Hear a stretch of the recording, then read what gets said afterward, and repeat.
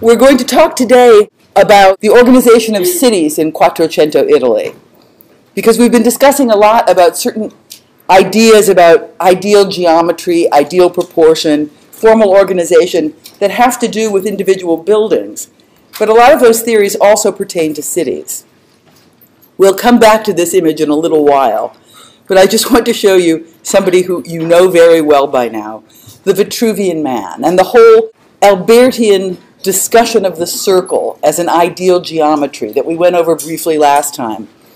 The ideality of the circle, or the centralized organization, goes beyond mathematics, but is also found in other authorities that people would have paid attention to in those days. The authority of nature. You look at nature, you see circles everywhere. The sun, the moon, cut through a tree, make a snowball. Everything is a circle. You also look to antique precedent. You look to the Romans, and they were making circular buildings. The Pantheon, Santa Costanza, Santo Stefano Rotondo. And so why not try to get this ideal form, not simply to organize individual buildings, but also to become an organizing strategy for urban structures? Well, this is certainly not hitting that mark, is it? This is the painting of good government from the Palazzo Comunale in Siena that we looked at earlier in this class when we were talking about Gothic space. In the painting of good government, if you had the task of drawing a plan of that city, you would have absolutely no clue what to do. There doesn't seem to be anything going on except a kind of general sense that people are busy and the city is dense. By the time we move into the Quattrocento, space is becoming carved out in representations of towns. This is a proof of the true cross in Arezzo by Piero della Francesca, one of my favorites. This is a Quattrocento artist who was totally out of favor for a long part of history, and he was rediscovered again by the Cubists as somebody from the Renaissance that they could really look up to. And things that people admired about Piero was his interest in abstracting away the idiosyncrasies of individual form and finding a way that geometry could control the whole thing. But if I had asked you to draw a plan of the space in the Piero fresco, I think you could probably do it. Well, others could do it. Kidding. You could do it. You see here quite clearly that there's an edge of buildings. You see quite clearly here that there's a kind of object. And far into the distance, we see another little town. Notice also that the architecture is quite different than the architecture in the Good Government. In Good Government, this is a real Gothic architecture. It is a wall architecture with these crenellated structures and towers of the nobles popping up everywhere. Here we have quite a nice little temple, and we have fairly orderly buildings without all of the fussiness that we associate with Gothic architecture. Look, here's even a little temple up here on top. And you see again and again in the work of Renaissance artists this attempt not simply to carve out a space, a plausible space that people are acting in, but to understand it as a space fleshed out by lots and lots of nice classicized buildings. This is Andrea Mantegna's St. James cycle. This is one of the great tragedies of art history. This was an incredibly important cycle of frescoes that got bombed to smithereens in World War II and no longer exists. It only exists in images, like black and white images. And this is Donatello's Feast of Herod. Nice techniques, radical worm's eye view. Worm's eye view is a vantage point in perspective where you imagine you're a worm. So you're low to the ground and you're looking up at the figures. And this worm's eye view vantage point that Mantegna gives you enforces a kind of nobility or a kind of heroicism on the characters that are being admired. So that's one idea about the city. The city has space. The city is filled with classical buildings. But another idea about the city goes back to the notion of the Vitruvian Man and the notion of geometry. And so that idea of the city is a centralized idea of the city. This is a drawing for an ideal town by a Lombard architect called Filarete. And it really is all about geometry. It's all about the circle. It's all about this stellar fortification that's situated inside the circle, and then the palace. And down here are a collection of ideal town plans by a number of Quattrocento and Cinquecento architects. all about the center. And very few of these towns ever got built, by the way, because unlike, say, Ohio, Europe is already full. There really aren't that many open sites where you could plan an ideal town. There are existing settlements, there are existing villages, there are existing churches, and so for the most part, these ideal towns have to be dreamt, and maybe little pieces of them can get constructed, but not of whole cloth. This is from the Cinquecento. It's the town of Palma Nova. And this is what you would expect the organization of an ideal centralized town plan to be. That is to say, radial. You put the castle in the middle. You have a radial organization of streets. This is actually quite lovely. You have all these little plazas in here, and these are the fortified walls that keep lions outside. There are some other ones, like this one in here, that are gridded. And I once went on a tour of this little town outside of Mantua, and the tour guide said, "It is a very clever defensive strategy." And I said, "Well, what is it?" And they said, "We have a grid." I said, "Well, how's that going to help you?" They said, "Well, you get on a road, and you take the road, and you find the palace, and you kill the duke. But we have a grid. So where are you going to go?" And I thought that was amazing. Like, well, take a left, take a right, you get there. But I'm from Ohio. I'm used to grids. But I guess all of the marauders were just stumped. They just didn't know whether to go left or right. And in fact, on one occasion, I was with a group of Ohio State students, and we shared a bus with a bunch of Clemson students who had this old Italian professor with them. And the Italian professor was trying to give the bus driver directions to get to these Palladian villas in a part of Veneto that was gridded. It was an old Roman establishment. It had this very clear grid. And the Italian professor was giving instructions to the driver, saying, left, left, left, left, left. And we could never get there. It took us like 4 hours to go 20 miles. And this guy was just so insistent that, I am the Italian. I know what I'm doing. Left. That eventually the bus driver just mutinied and took us there. Just one more idea about an ideal town plan, which I think is incredibly sweet. This is by Francesco Di Giorgio. And Francesco Di Giorgio here is, in a sense, extrapolating on the idea of the Vitruvian man. The Vitruvian man as a generator of geometry and a container of geometry.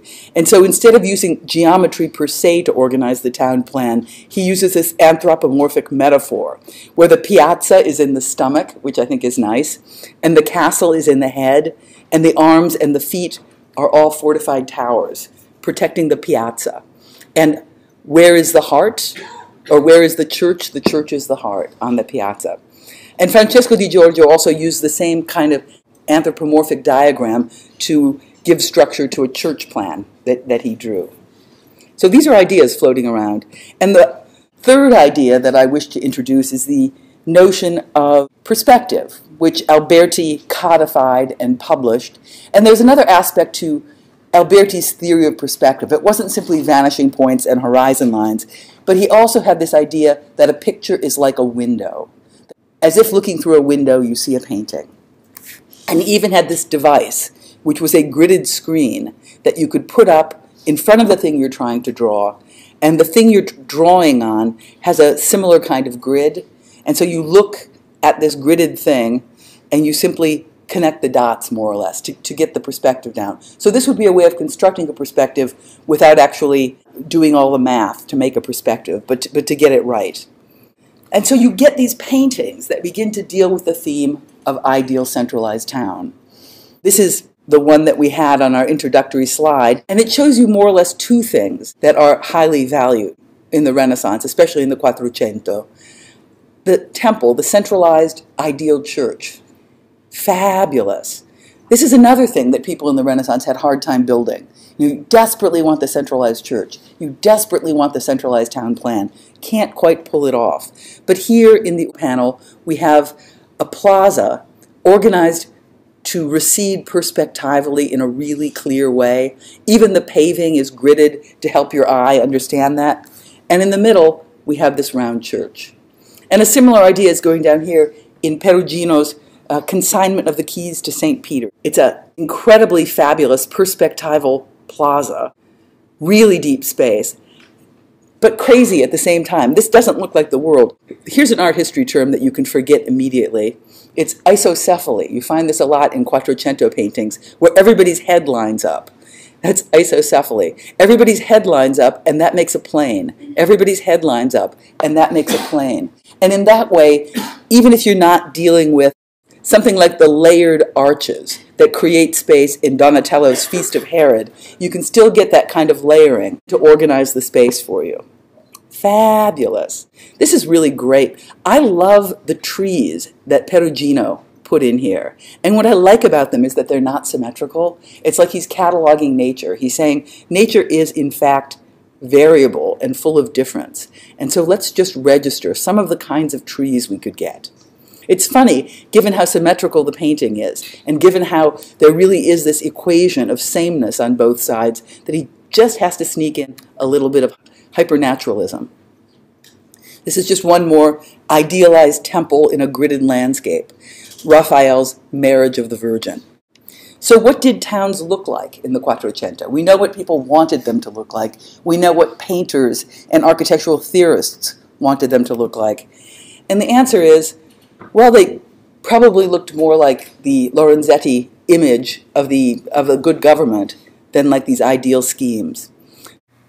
These are two Cinquecento images of the city, but I think it's worth looking at them and looking at them critically as a way to begin to understand attitudes toward classical architecture and attitudes toward Gothic architecture in the early Cinquecento. This is from Serlio's treatise. It was published in the 1540s, but it was written before that. And these are not real cities, by the way. These are stage sets.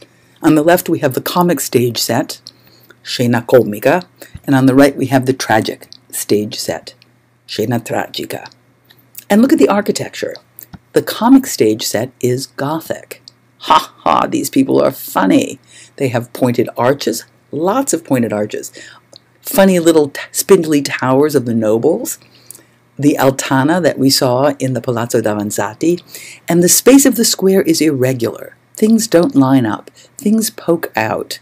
There's a grid. Okay, we can kind of read the space perspectively, but the space is incredibly irregular and incredibly diverse. There is not a single language organizing all the pieces. If we go over here to the Scena Tragica, the tragic scene, and in tragedy, of course, you have the heroes, and in comedy, you have the buffoons. Here we see a perfectly fleshed out classical space with some kind of triumphal arch opening up vistas beyond, and instead of the old-fashioned little noble towers that we see here in the Scena Comica, we have an obelisk. We have something pointy, but it's something pointy and antique. Nice round-headed arches, nicely delineated cone of space, nice trapezoid of space. This is a 12th century palazzo in Florence. Palazzo is a building type. I don't know if I've introduced it before, but you're going to be hearing a lot about palazzo because it's really one of the defining types. An easy way to describe palazzo is square donut. Sounds good. And when I say square donut, what I mean is it has a courtyard. It is a perimeter organized around a courtyard. And the courtyard is the giver of form. The courtyard is the figural space around which a perimeter of varying dimensions and varying amounts of irregularity can be organized. These two little drawings show you a plan diagram of palazzo as square donut and an elevation diagram. Palazzo as a series of stacked stories, particularly emphasizing the idea of base, middle, and top. This tripartite organization that becomes specific about meeting the ground and meeting the sky and doing something in the middle. You can see those ideas rehearsed here in Palazzo Davanzati. For example, it's a square donut, but it's a square donut that's been beat up a little bit. Somebody sat on it on the bus or something like that. But the important thing is that there's a clearly defined courtyard that organizes the perimeter. In the case of Palazzo Davanzati, the perimeter is quite irregular. The little yellow thing here means courtyard, and the irregular sprawl of rooms means rooms. So you enter in through the oblique side, and you find yourself in the courtyard, and up you go. The courtyard cuts through the entire length of the building and gives you a piece of space that you can call your own and provides ventilation and light for the interior of the building. It's a typical typology that you have in dense urban towns. It's not so different from the Roman atrium house that we looked at before, which also had to negotiate the density of the urban fabric with houses packed next to each other, and that also had to deal with the fact that there's a climate here that's not so favorable, and that if you can provide a way of organizing buildings together so that they cast shadows on themselves, it will be a nicer microclimate than if you allow them to get baked in the sun. If you look at the site plan of this area around Santa Croce in Florence, where we saw the Roman amphitheater stuck in the fabric of Florence, you can begin to see how these palazzi make possible domestic arrangements in this very, very dense fabric. There are little courtyards tucked in all over the place, and you're probably thinking that you can't see them very well. The reason you can't see them very well is that this plan just shows you walls and property lines and streets and squares in a way that doesn't differentiate in a very emphatic way. And there's a much better way to represent urban space. And of course, this is a much later drawing than the period we're talking about in the Quattrocento. But in 1748, an engraver named Noli gave us a really kind of spectacular multi-panel figure ground plan of the city of Rome. If you look at this, you can probably identify some buildings you're familiar with, like, for example, the Pantheon right over here, or like, for example, this large square called Piazza Navona, built around the Hippodrome of Domitian, an old Roman relic. Other buildings that you'll eventually become familiar with, little church by Borromini, St. Ivo. But it's not all about monuments, it's also about palazzi. And when we look at this plan, we see all of these little white marks here, all of these little white marks. I once showed this plan to a group of freshmen, and I asked them, what do you think we're looking at? And they said, these are probably houses with driveways. And of course that's what you'd think if you're from Ohio. But in fact, these are the courtyards of the palazzi, and they're all packed in tightly together. And the black means uninterrupted packing in of urban fabric, like this area in Florence that we're looking at. But now, in the Roman example, we can read it quite clearly because the figure ground diagram has made visible the difference between private space, black, and public space. And in the Noli map, there's a very interesting construction of what constitutes public space. Public space isn't simply the piazza or the street, but public space is also the interior of a church or the interior of a major public building. So if you look at the facade of Palazzo Davanzati, you see a couple of things. One, boy, would this be a nice place. This area, Altana is what it's called, where you're up, getting the breezes, looking around, and then big old wall with punched windows. If you had to say, how is this thing articulated? And by articulated, I mean, how does it begin to clarify the relationships of parts to the whole? You might say, well, there are some horizontal string courses in here that begin to give it some structure. But for the most part, it is just a big, hulking, sprawling thing. So one of the tasks that the architects in the Quattrocento, the architects who embrace this new interest in Romanness, this new interest in finding an architecture that moves away from this thin Gothic quality to something more robust and gutsy and Roman, what would they do? And they had all kinds of ideas. This is an early one. This is by the architect Michelozzo. It's the Palazzo Medici, now called Palazzo Medici Riccardi, because other people came into possession of it. But it was originally one of the Medici palaces. And a technique that Michelozzo is using here has to do with materiality. Does anybody remember what materiality is? I'll tell you what materiality is. Materiality has to do with the qualities of material, but not simply in a constructional sense, like we're going to use some of that concrete because it's a good material, it's going to do the job, it's going to get it done. But we're going to use this material because of its color, because of its texture, because of the way light hits it. The qualities of the material become a kind of giver of meaning to the architecture. So here, Michelozzo uses rustication. And rustication is the deliberate use of rough-looking stone, almost boulders here at the base level. And he articulates the building by transforming the condition of the materiality of the wall from really crazy rustication to this more finely dressed ashlar, square-cut panels of stone facing. And then when he gets to the very top story, it's the smoothest yet.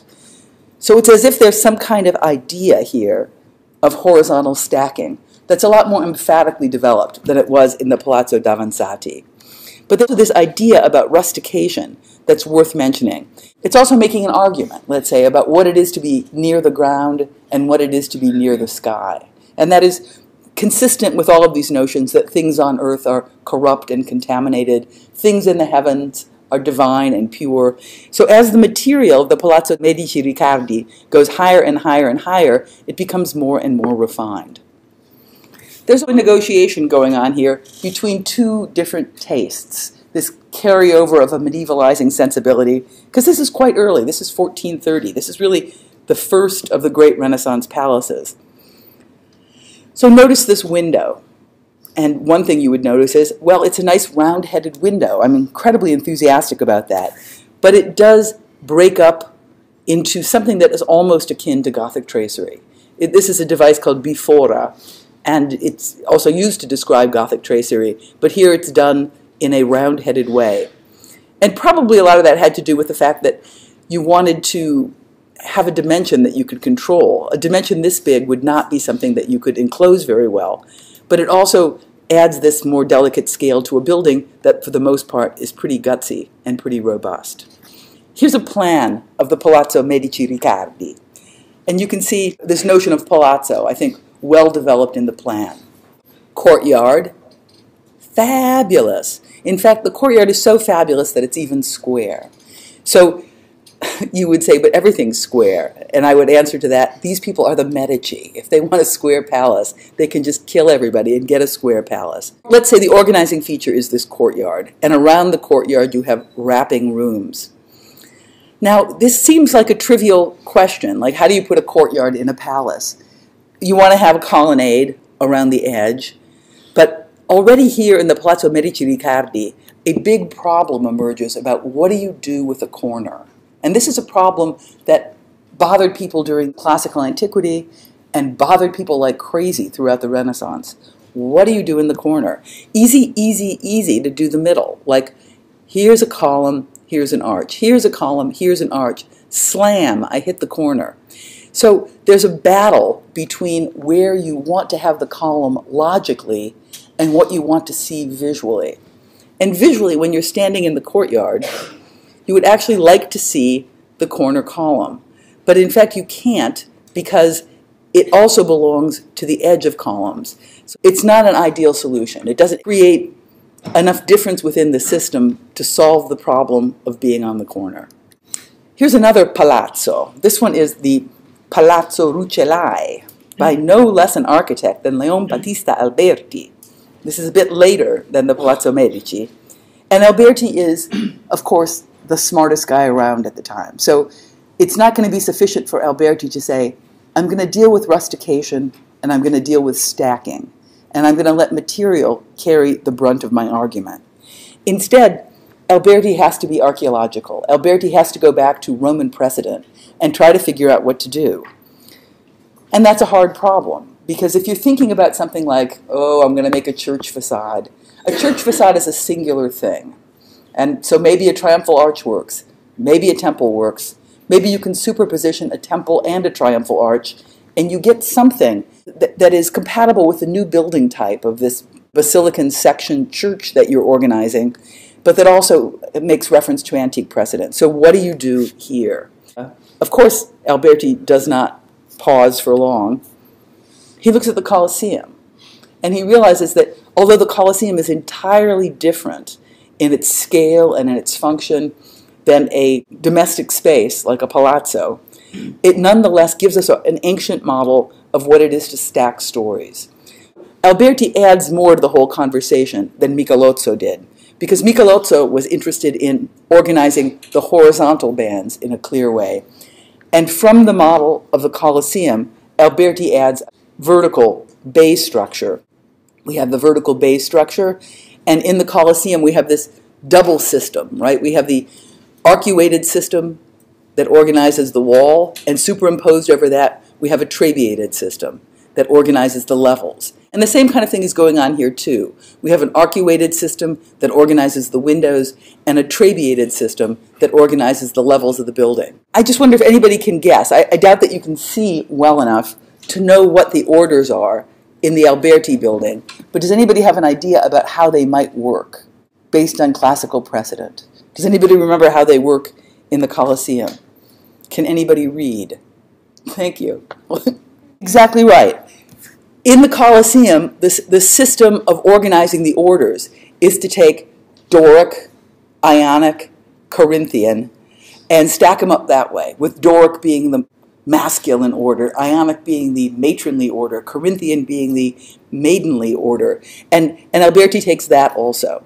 Now, in the case of the Colosseum, this is a much more plastic wall. These are engaged columns, and there's a lot of depth and plasticity to the surface. Here, Alberti flattens it out. And he flattens it out because he has a completely different site condition, but he also flattens it out because of decorum, right? He does not want to make a monument. He wants to make a dwelling. And there are different ways of responding to these different kinds of tasks. And to be too pretentious or too monumental in your conception of a domestic space would be breaking the rules of decorum. This has lots of nice gravitas. It's an urban building, nicely articulated, and adheres well to ancient models. So you see the plasticity of a piece of the Colosseum versus the planarity of the Alberti building. If you were to go to Florence and look for the Palazzo Rucellai, you would only find about 3 bays of it built. But Alberti had originally conceived of it as this much more symmetrical organization. Let's look at one of the rare examples in the Quattrocento when someone had an opportunity actually to configure and to conceptualize an urban space. This was the restructuring of the town of Pienza. The architect is Bernardo Rossellino, and the client is the Pope. That's a good client. If you can't work for the Medici, work for the Pope. And the Pope is Aeneas Silvio Piccolomini, and he was a humanist. He was a really Renaissance man, let's say, in that he was a great scholar of the classics, he was a great lover of music, he was a great collector of ancient art. And so his hometown is this little hill town in Tuscany called Pienza. And he wants to restructure his hometown with this notion that it will become a showpiece of the Renaissance. So this is his hometown. It's actually a great little town. This is a ridge, and it's more or less a really steep cliff over here. But what makes this town so nice is that there's a parking lot right over here. Unlike so many hill towns where you have to walk up, there's a parking lot right over here. If you look at this town, you see a couple of things right away. One, Pius II did not completely restructure the town, but he only emphasized this one space. Piazza Pius II, we call it, because Pius II is the Pope. That's an interesting question, and probably he didn't want to displace all of his neighbors and flatten the hill and make a nice radial town plan. But given that he's only doing one moment within the fabric of the city, what strategies are available to him? You might quibble and say, given the fact that you're doing one thing, why can't you at least do that right? The space here is not ideal. The space here is trapezoidal, which is a surprise, because you would think that he would want one of those super clear geometries that we saw in the paintings of the ideal city by the unknown artist, or super clear geometries that we saw in paintings like the Consignment of the Keys by Perugino. But instead he goes for this trapezoidal space, and you have to say, why? And one reason he may have gone for the trapezoidal space is that there is a Roman precedent, there is an antique precedent for trapezoidal spaces, and it's a very honorable antique precedent, and that is the space of the Roman Forum, not to be confused with the imperial fora. The imperial fora are orthogonal, they're bounded, they're self-contained, and the Roman Forum, by contrast, is trapezoidal. The Basilica Aemilia and the Basilica Julia crank out at canted angles and begin to crack open the space. It's a leaky space, offering views up to the Capitoline Hill over here, offering views across to other monuments within the city, and therefore the space becomes enlivened and enriched because of the very breach in geometry. It also is a kind of perspectival cone of vision. This is Alberti's diagram for setting up a perspective. There's this notion of vanishing point and things receding to the vanishing point. And probably these architects who went to the Roman Forum and studied things saw the power of these canted edges and thought that that would be a way to build in the physical world the kind of space that the painters were able to capture in the pictorial world of their canvases. And so this cone of vision, this forced perspective, is built into the space by Rossellino. So you get a lot of things happening. You get a lot of benefits. One, the relationship between the facade of the building and the viewer, let's say the viewer is over here coming down the street, becomes more immediate. And two, you get a relationship between the facade of the building and the distant landscape, really colliding together. And that's something you see again and again and again in Renaissance painting. This is a really sweet painting by Ghirlandaio of an old man and his grandson.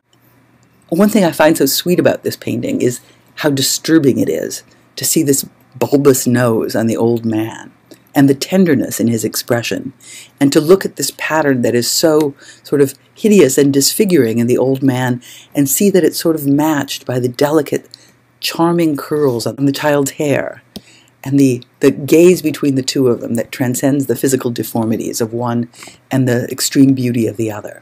But that's beside the point. The point I'm making is smash the figures against the picture plane and whoosh the space back.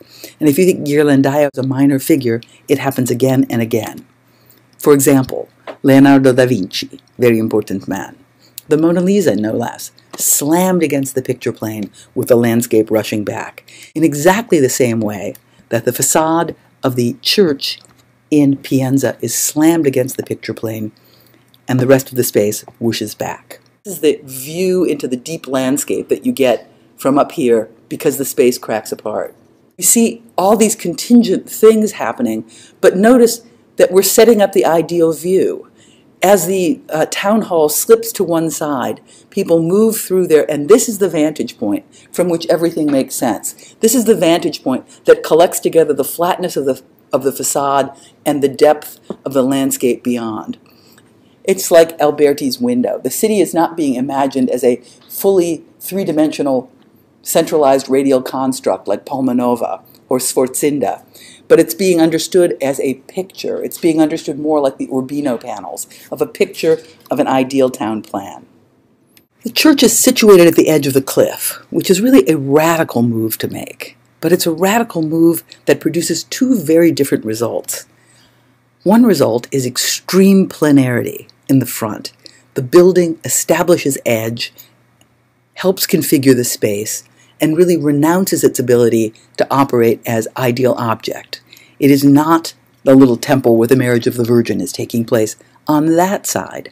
However, as it extends over the cliff, and you can see that in this image over here, it changes its figure. It becomes suddenly ideal centralized object. Longitudinal, authorized by the anthropomorphism of the Latin cross plan, and centralized. Centralized as a circle, but let's say centralized as an octagon. And you almost see this battle between building as center and building as Latin cross as these things play out for dominance. And it's almost like cell division, where centralized building goes over the cliff and longitudinal building, Latin cross building, comes forward. And in coming forward, there is a really strange hyperplanarity to the building, so that everything that is figural and everything that is decorative seems to be subtracted, or rather sucked in, as if the ability to be figural in this building is thrust through the facade and only can fully materialize back out as the objects liberate themselves into the landscape. If you look at it from the back, you see this kind of ideal centralized object, like the church in the Marriage of the Virgin by Raphael. Perfect.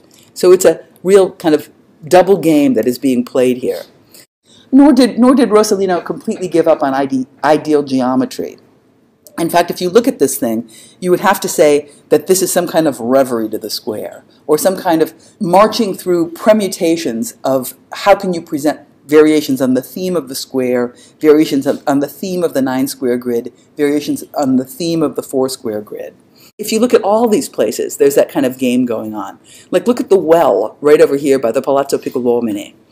It's like a hinge point, really. You look at this thing, and it seems as though this gridded pavement in front of the church in the square rotates this whole half of the organization off in that direction. If we look at the facade of the church, there's a little circle here that's a kind of making some kind of argument about orthographic projection, as if the ideal structure of the church is being mapped in plan here and being revealed in elevation here. Totally clever stuff. And in fact, this is a very funny church facade, given church facades that we've seen before. We haven't seen that many, but we've seen two kinds. We've seen flat as a pancake and we've seen plastic. And flat as a pancake would be something like Santa Maria Novella by Alberti, where it's all about making the surface and articulating the surface.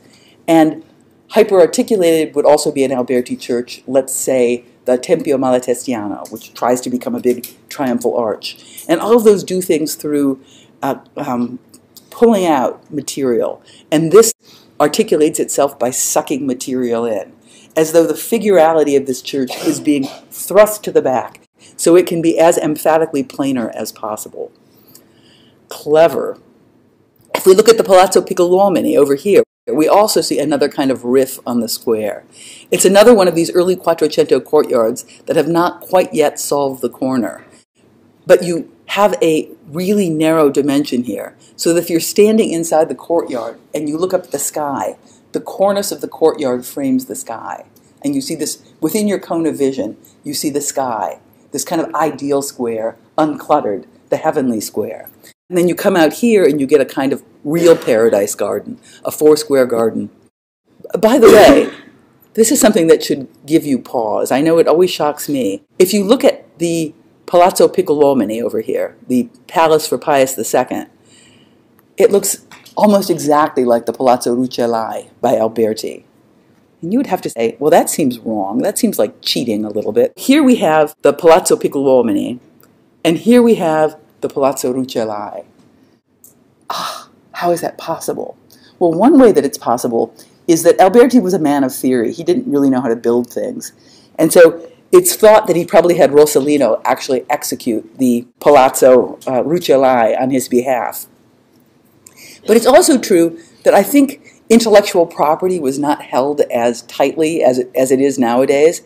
And so people work within a tradition. People work with precedent. I mean, otherwise you'd have to say every Greek temple is a plagiarized attempt to rebuild the last Greek temple that people ever saw. You can also see the radical juxtaposition of figure in the foreground and landscape in the background in these portraits by Piero della Francesca of Federico da Montefeltro and his dead wife, Battista Sforza. It's a nice painting. You know how we know it's his dead wife? Well, historical records tell us that she was dead. But Piero also paints her with this kind of real pallor. He drains the color from her skin. She's white. So it's his beautiful dead wife. And this is the same Piero, I said, that was admired by the Cubists because of his willingness to go beyond appearance and to abstract the geometric essence from people. Federico is another one of these condottieri, like Sigismondo Malatesta that we looked at last time. Incredibly successful warlord, incredibly brutal man. You might be wondering why he's so unattractive and why he's portrayed in profile. And the answer is he lost one eye in battle. So this is his good side. And he lost part of his nose in battle also. But this is still his good side. So God help you if you have to look at the other side of poor old Federico. But at the same time, he was a humanist. He was a great patron of the arts. He was a patron of Alberti. He was a patron of Luciano Laurano. He was a patron of the young Bramante. Here's another painting by Piero showing you the extreme attention to perspective. In fact, there's a historian called Martin Kemp who says of all the constructions of perspective put forward in the Renaissance, only Piero got it right. And Piero's method of constructing perspective was crazy. It required the plotting of many, many, many points. For example, he's looking at the structure of a head here. This is how Piero gets these perfect egg-shaped oval heads for people like Battista Sforza. And speaking of perfect oval egg-shaped heads, just want to show you one more painting by Piero, because it's a pretty interesting one. It's the Brera Madonna, called the Brera Madonna because it's in the Brera Museum in Milan. The subject matter seems fairly conventional, that is to say, an enthroned Madonna surrounded by saints. There's a name for this kind of painting. It's called a sacred conversation, Sacra Conversazione, as though the Virgin is talking to all of these saints, like John the Baptist, whom she could have known, and St. Francis and St. Jerome, who are very removed from her in time. But this is happening on a different ontological plane than ordinary life. We do have someone here representing the lived world, and that's the donor.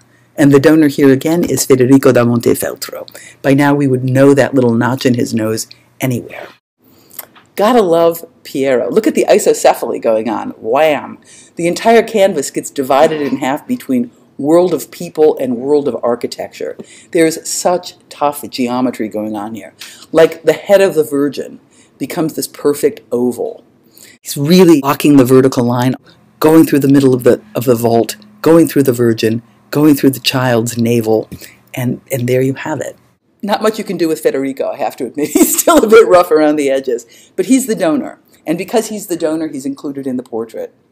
The thing that is always enigmatic, and I don't know if you guys have a solution because nobody has known yet what the answer to this is why is an egg hanging in the space? Anybody have an idea about an egg hanging in the space? There are some theories going around, but nobody's quite sure. There are scholars, such as Millard Meese and Marilyn Lavin, who have done studies about this painting, reconstructing the perspective of Piero, because Piero is accurate. If Piero gives you a perspective, you know how deep that space is. The mathematics of the space are not just visual hints at what it might be, but it can be unraveled. And according to the scholars, the egg is about 8 inches high, and it is about 45 feet behind the Virgin. That probably doesn't matter, because I think the question that's more interesting is, what's the egg? What's going on with the egg? Especially if you think about the notion that things down here belong to one kind of world, and things up here are in another world. So what's the thing in the egg? Yes? Is it like the ringing of a bell, like if the Madonna would like a cup of tea, she pulls the egg, and Mary Magdalene comes rushing out? No, that is not what's going on. It is not how she calls the butler. Yes? Well, that's interesting. I think that's a possible reading. It's usually talked about as an egg, but it could be understood as a pearl. That you have this protected thing, the shell, with something precious inside, which is one way that the Virgin is thought of. We spoke, when we were talking about the rose window, about the cult of Mary and the idea of the rose, that the rose is a beautiful thing, but it's protected by the thorns. So I think that's a nice idea, that it could be understood to be a pearl protected by the shell. And so here we're seeing the beauty of the Virgin, and we're seeing that which protects her. That's nice. Any other readings? It matches the shape of the Virgin's head exactly. And so some kind of equation is being made between the Virgin and this perfect thing. Or it could be talking about the birth of Christ, the kind of virgin birth of Christ, like an egg cracks open. But I like your reading a lot. I like the pearl reading a lot. I recently read a really interesting discussion about this painting that talks about it in terms of what's missing as well as what's present.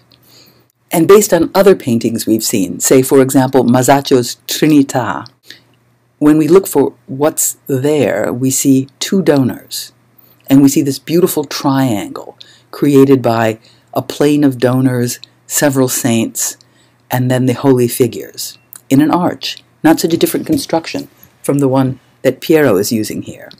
And we get the triangle through the egg, or even through the Virgin, and someone's missing. And you might be inclined to say, perhaps Battista Sforza is missing. We know that she's dead. We knew that from our previous set of paintings, and so we have the widower, Federico da Montefeltro, there, mourning alone.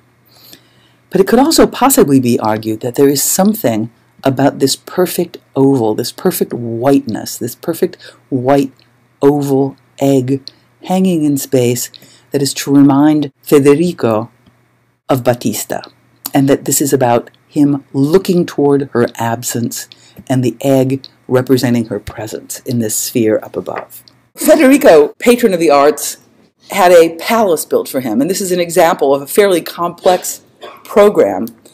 And it's also considered to be one of the first instances where the question of what do you do at the corner gets tackled in a fairly serious way.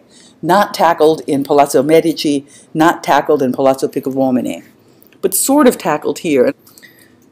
From the exterior, it doesn't look particularly Renaissance-y, but you do have to remember that Federico is a crazy warlord, and he kind of needs a fortification in order to keep other armies from trying to take him over. The decorous, urbane elegance that we saw in Medici palaces in Florence, or Rucellai palaces in Florence, just wouldn't work if you're on this ragged outcropping of a hill like Urbino. And the palace itself negotiates the irregularities of the topography and organizes itself around several courtyards.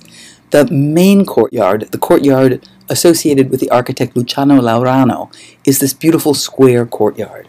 And it's famous because it's really the first example of an architect tackling the question of the interior corner in a serious way.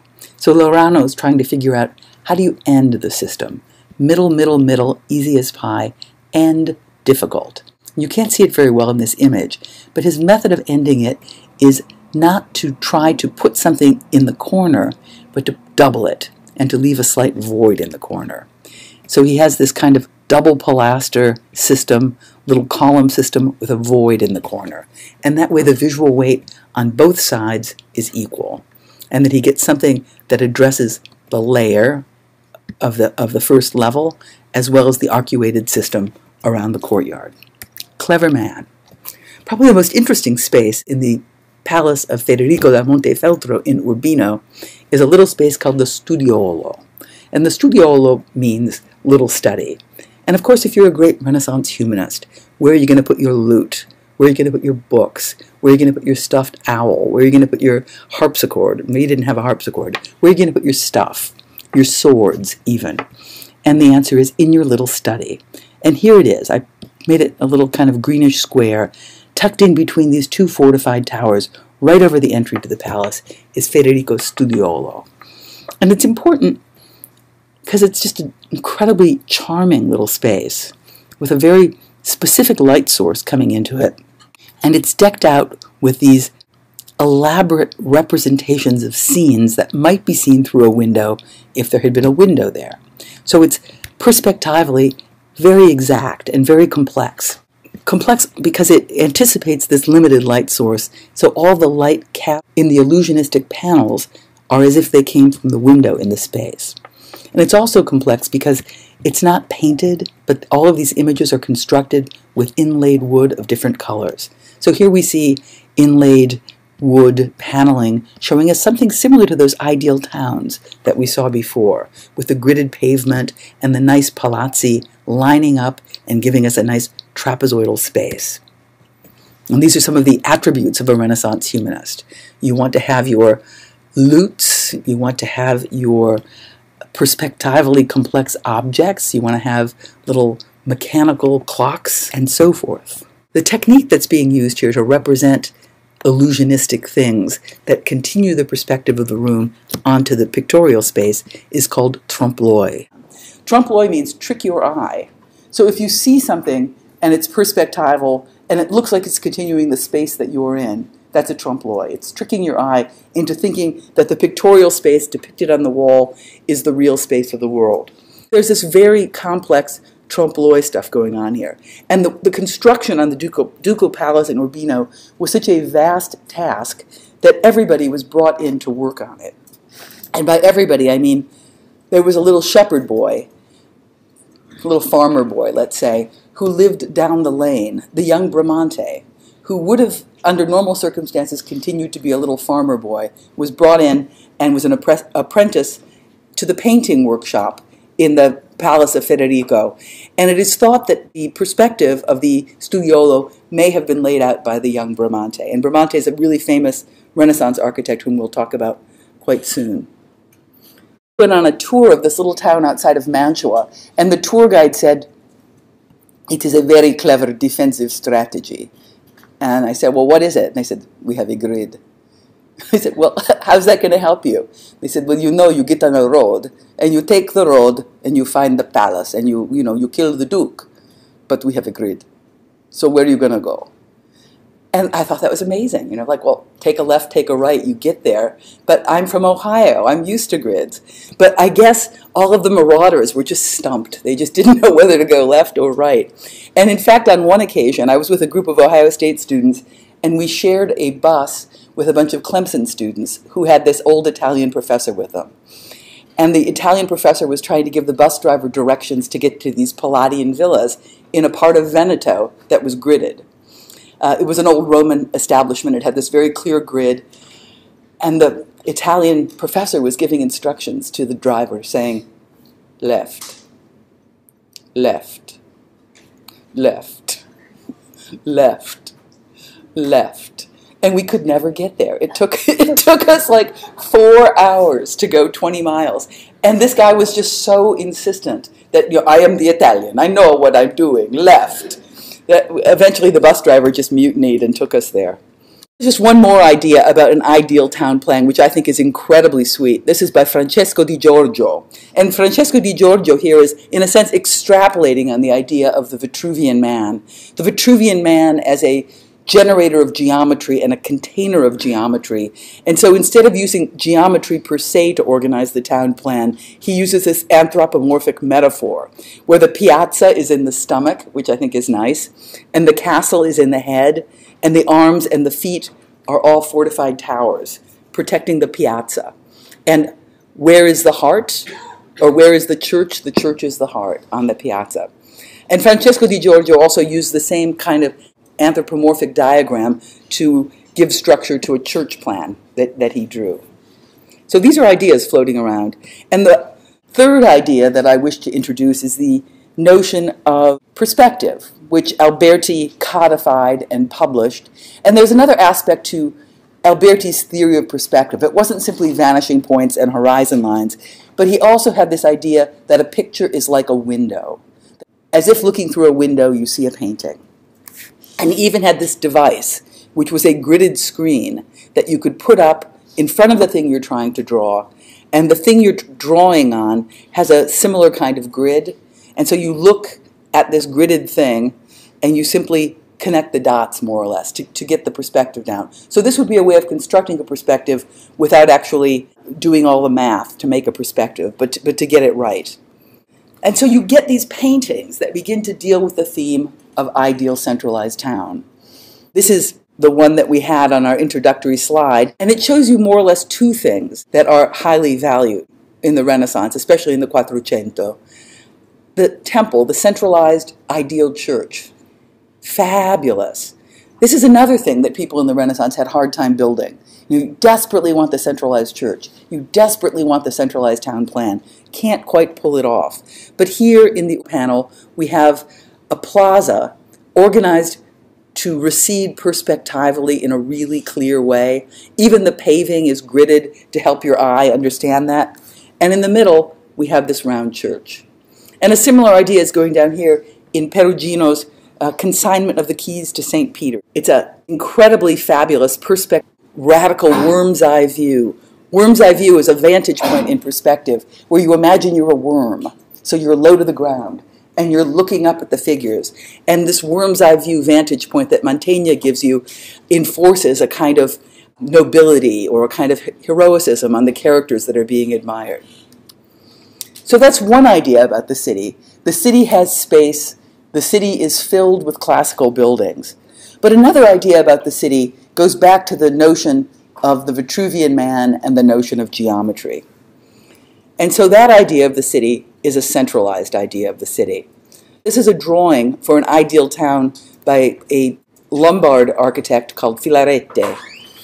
And it really is all about geometry. It's all about the circle. It's all about this stellar fortification that's situated inside the circle, and then the palace. And down here are a collection of ideal town plans by a number of Quattrocento and Cinquecento architects, all about the center. And very few of these towns ever got built, by the way, because unlike, say, Ohio, Europe is already full. There really aren't that many open sites where you could plan an ideal town. There are existing settlements, there are existing villages, there are existing churches. And so, for the most part, these ideal towns have to be dreamt. And maybe little pieces of them can get constructed, but not of whole cloth. This is from the Cinquecento. It's the town of Palma Nova. And this is what you would expect the organization of an ideal centralized town plan to be. That is to say, radial. You put the castle in the middle. You have a radial organization of streets. This is actually quite lovely. You have all these little plazas in here, and these are the fortified walls that keep lions outside. There are some other ones, like this one in here, that are gridded. And we're going to talk today about the organization of cities in Quattrocento, Italy, because we've been discussing a lot about certain ideas about ideal geometry, ideal proportion, formal organization that have to do with individual buildings. But a lot of those theories also pertain to cities. We'll come back to this image in a little while, but I just want to show you somebody who you know very well by now, the Vitruvian Man, and the whole Albertian discussion of the circle as an ideal geometry that we went over briefly last time. The ideality of the circle, or the centralized organization, goes beyond mathematics, but is also found in other authorities that people would have paid attention to in those days. The authority of nature. You look at nature, you see circles everywhere. The sun, the moon, cut through a tree, make a snowball. Everything is a circle. You also look to antique precedent. You look to the Romans, and they were making circular buildings. The Pantheon, Santa Costanza, Santo Stefano Rotondo. And so why not try to get this ideal form, not simply to organize individual buildings, but also to become an organizing strategy for urban structures? Well, this is certainly not hitting that mark, is it? This is the painting of good government from the Palazzo Comunale in Siena that we looked at earlier in this class when we were talking about Gothic space. In the painting of good government, if you had the task of drawing a plan of that city, you would have absolutely no clue what to do. There doesn't seem to be anything going on except a kind of general sense that people are busy and the city is dense. By the time we move into the Quattrocento, space is becoming carved out in representations of towns. This is a proof of the true cross in Arezzo by Piero della Francesca, one of my favorites. This is a Quattrocento artist who was totally out of favor for a long part of history, and he was rediscovered again by the Cubists as somebody from the Renaissance that they could really look up to. And things that people admired about Piero was his interest in abstracting away the idiosyncrasies of individual form and finding a way that geometry could control the whole thing. But if I had asked you to draw a plan of the space in the Piero fresco, I think you could probably do it. Well, others could do it. Kidding. You could do it. You see here quite clearly that there's an edge of buildings. You see quite clearly here that there's a kind of object. And far into the distance, we see another little town. Notice also that the architecture is quite different than the architecture in the Good Government. In Good Government, this is a real Gothic architecture. It is a wall architecture with these crenellated structures and towers of the nobles popping up everywhere. Here we have quite a nice little temple, and we have fairly orderly buildings without all of the fussiness that we associate with Gothic architecture. Look, here's even a little temple up here on top. And you see again and again in the work of Renaissance artists this attempt not simply to carve out a space, a plausible space that people are acting in, but to understand it as a space fleshed out by lots and lots of nice classicized buildings. This is Andrea Mantegna's St. James cycle. This is one of the great tragedies of art history. This was an incredibly important cycle of frescoes that got bombed to smithereens in World War II and no longer exists. It only exists in images, like black and white images. And this is Donatello's Feast of Herod. Nice techniques,